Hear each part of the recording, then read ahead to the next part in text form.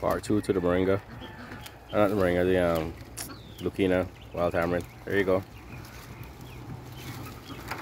The baby's enjoying it. We also have a little bit of birch tree in there as well. You know, they're a pain in the butt on the farms because they harvest so much insects. So I got a little small one that I keep trimming down every time it gets too big. But as you can see, I mean, greens are better for goats anyway than the bag feed. So we try to give them as much of this as possible. And so we have a lot of it on the farm. So there we go. Perfect example.